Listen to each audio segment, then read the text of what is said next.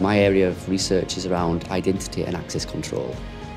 Identity is where we're trying to establish who people are, using things like biometrics, voice biometrics, key timings, and your traditional fingerprints to understand who people are.